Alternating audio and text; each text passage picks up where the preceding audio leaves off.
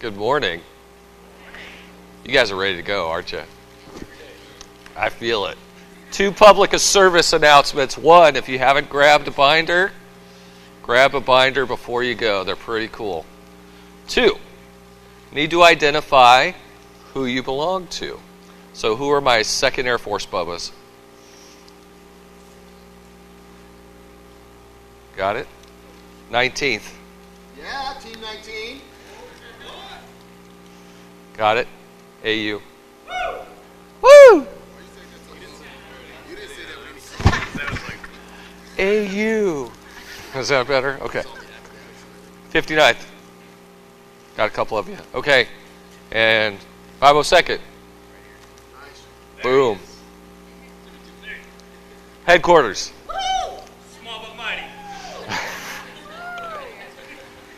Think we're doing some breakouts at lunch, so get with your respective command chiefs. And then last, but certainly not least, can I get 2 claps? And a Ric Flair. And a Ric Flair. Woo! Where's my reserves? Recruiters. Man, I screwed that up, huh? So, hey, I'm Eric Thompson, the 19th Air Force Command Chief. I'm Chuck Frizzell from the 59th Medical Wing.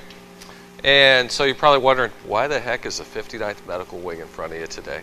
So we own all of medical training for the entire Air Force. That's what we do. So we push through on the officer side all of your docs, all your nurses, all your dentists through graduate medical education, graduate dental education. We also push through all of our enlisted medics through the medical education and training campus. Some of it's consolidated with our sister services, some of it's just co-located, but we get after it there. Push through about 12,000 enlisted folks per year. And then from the 59th perspective, think about this, we deploy, because we are operational as well, we deploy 50% of all AETC deployers every year. Comes from the 59th Medical Wing. And then out of the Air Force Medical Service, we deploy 20% of all medics out of the Air Force Medical Center Service worldwide. So we own Bagram Air Base. If you go to Craig Joint Medical Theater Hospital, it's pretty much ours. That's what we do every day. And so we're getting after it. We got a lot of stuff. You're going to hear AR, VR, all that cool stuff. Yep, we're doing that in the tech school world. Don't want to talk too much about that. I want to talk a little bit bigger picture. How many of you have heard of TCCC? And I was told I have to use my knife hand. What's that, Chief Brazil? Thanks for that. Tactical Combat Casualty Care. Woo! Thank you. Who are my battlefield airmen? You guys already doing this?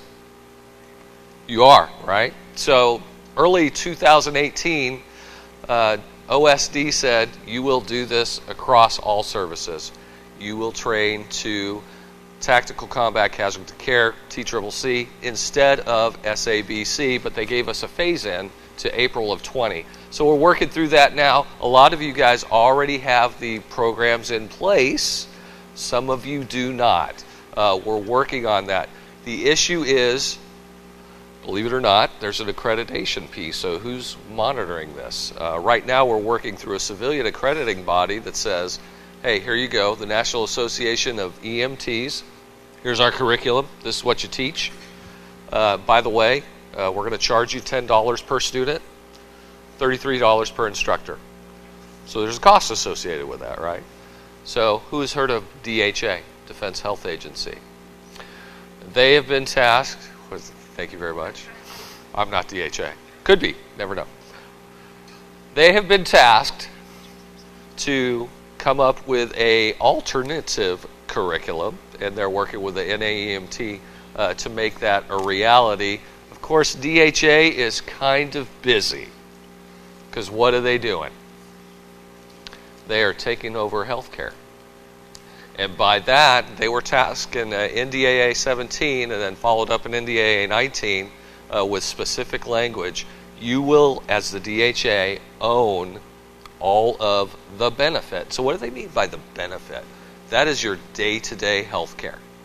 That's what they've been tasked to do. And they're looking at it from a market-based approach. So who's in the San Antonio area is an example. So if you look at San Antonio, you've got Wilford Hall Medical Center, but you also have Brooke Army Medical Center. If you're in the National Capital Region, you got Walter Reed and Bethesda and all that going on.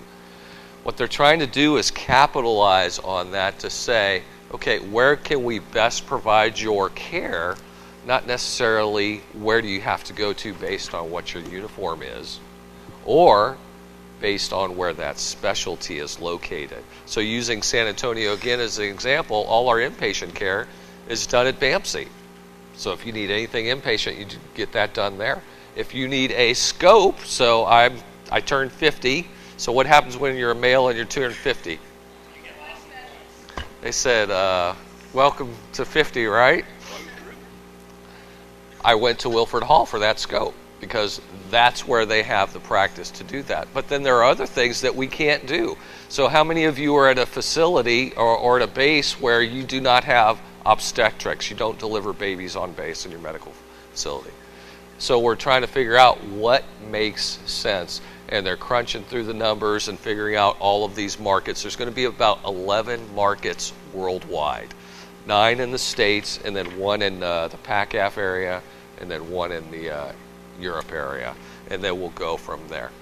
So DHA, it is here, and it's going to be here for the foreseeable future. And I'm sure there's going to be questions on that, and I expect questions at the end, because there is a test, by the way. Hopefully you guys are writing all this down. So did you see a article that came out last week talking about cuts to medical personnel in the military? Did you guys see that? That is a true statement. So the Secretary of Defense, totally separate from the DHA, asked all the surgeons general, how many people do you have as your core? And a lot of us hadn't heard this term core before. Critical Operational Readiness Requirement. Essentially looking at all your O plans, where are your medics in there? How many you're supposed to have? And so in the Air Force they said, boom, we're supposed to have 25,000. Well, how many medics do you actually have? Well, we got about 30,000. Guess what? Got to get rid of those other 5,000. And so that's what drill we're going through right now. How is that going to impact you? Well, you take the DHA consolidation, looking at it from a market-based approach, then you take it from, no kidding, the SecDef saying we're going to cut your medics. We have to look at a lot of things. And so we have to say, where can we best provide care? Where can we best push you to the network? And as a little trivia here, what percentage of medical care you think we get on the network? Any guesses? Exactly right. 60% of your medical care is actually done on the network. It's not done in a military MTF. And that number has continued to grow, and the cost of health care has continued to grow. Because health care is about 8% of what we pay out of our defense budget right now. It's projected to go up to above 15% over the next decade with things going the way they're going. So we have to change, right? Because I got to get you with battlefield airmen.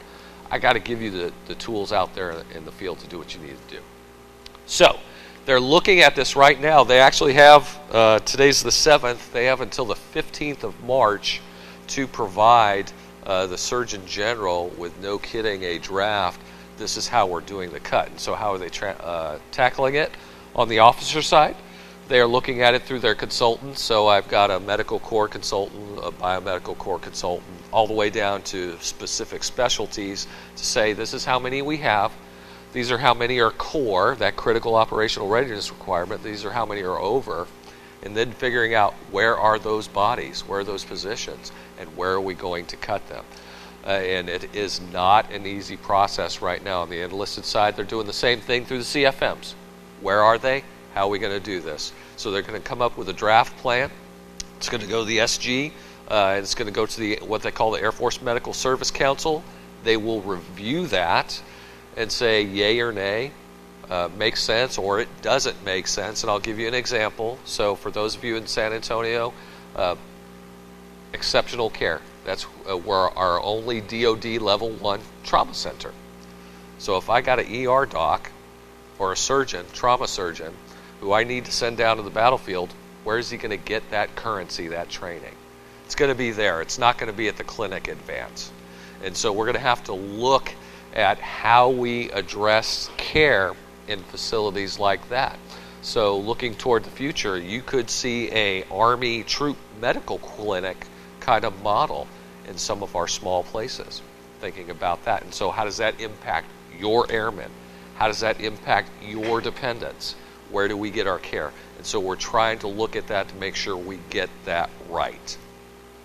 Finally, from there, we're looking at swinging it back around to the education piece.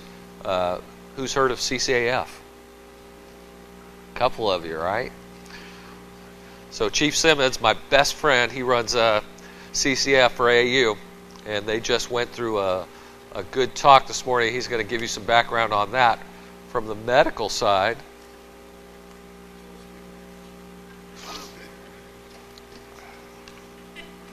Sorry. you're 1A. 1A. Got it. So, CCAF. We are moving away from the medical side to College of Allied Health Sciences. And that's part of Uniformed Services University for accreditation. Why? Because we have a lot of specialties that in the civilian side that they get their registries or their certifications. Can't get those unless they're working to a bachelor's degree level. And so we can't get there right now with Community College of the Air Force. So we're going through that, through the College of Allied Health Sciences. That's going to phase in over the next 5 years, give or take. Depends on which AFSC you're looking at. That said, there is a lot going on, whether it's training, readiness, healthcare. Questions?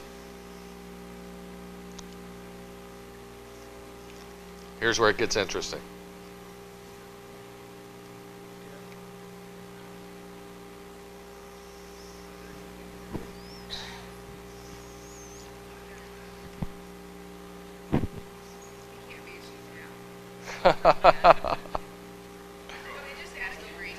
Pow. There you go. All right, Chief. Chuck Loftus. I'm over on the headquarters AATC staff. One of the concerns that I always run across when I'm out on the bases is access to care, not only for the military member and the distance that they sometimes have to travel, and also their family members or specialty clinics. Is this whole DHA process going to help try to resolve some of that possibly? I mean, what's your forecast? Yes, and so that's what they're focused on is strictly, so from one side is cost, but on the other side is, no kidding, access to care, trying to streamline that. As an example, if you live in a certain area of a certain city, you might have care on that side of town that is totally on the opposite end of where your facility is. So try to connect those dots through the network, but then also providing a centralized appointment area that helps you get to that to best meet your needs. So there are markers that DHA has set up for those different specialties, those different lines of efforts to make sure we're hitting those particular marks, trying to get you in as soon as possible. Okay. Other questions on that? All right, thanks for your time.